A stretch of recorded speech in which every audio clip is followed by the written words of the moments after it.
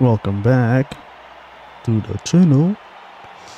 In today's video, a no pit race. I actually gambled a lot with this one because this was done before update 13 with the tire wear was still at 6 times, and honestly I did not expect Spa to be in a 6 lap situation, because normally Spa is 3 laps, and I figured I'm gonna take the chance to see if I can actually do it, if I'm good enough with my tire wear control, because the way my inputs are, especially if you play on keyboard, it's like 0 to 100% whole time. But I started recently playing with my controller to actually see, can I can I be more competitive with my controller, because I don't know why, but I feel like I'm much slower on the controller than on my keyboard. And so the one thing I've noticed is with update 13, during practice or qualifying, they give you a full tank of fuel the whole time, which is kind of annoying,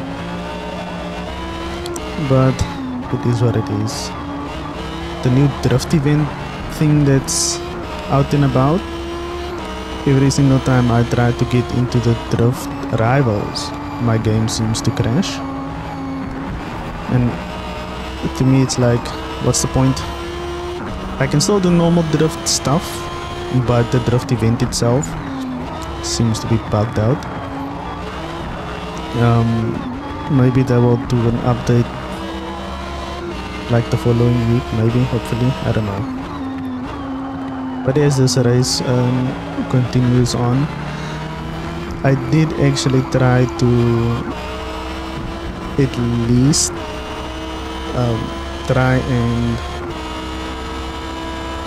try to be like really easy on the braking, because something I've noticed with, especially on the controller, it actually gives me like a bit of a vibration warning on the triggers to let me know, like, are you giving too much pressure? And I think that's when the ABS tries to kick in.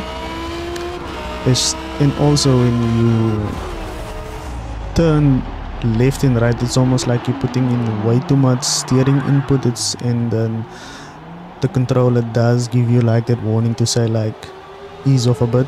But in some cases you can't really ease off, because I mean, you do need to take the corners, and on the other end, braking or not braking, accelerating, as soon as you start losing the traction control starts kicking in, or the wheel starts slipping, that's when it warns you also, like on the trigger especially. And I think that's kind of nice. And I actually want to swap out my controller soon, but the one I want to swap it out to doesn't have that same functionality. And I was like, even though the one I want to buy has Hall effects, triggers, but I was like, is it going to be a nerf at the end of the day? But I mean, Hall effects is the better option. So yeah, nearing the end of the race, you can see that the tires are all messed up, all worn to shreds at this point. I'm struggling to get grip. I'm struggling to just be normal. And so I did manage to actually get the whole race through with just one set of tires, even all 6 laps, which is quite nice.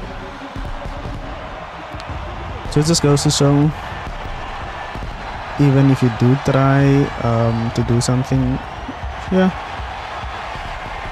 in the sense of the game, you can do it, you can fail, doesn't matter. So like, comment, subscribe. and I'll see you guys with some more Forza content very, very soon.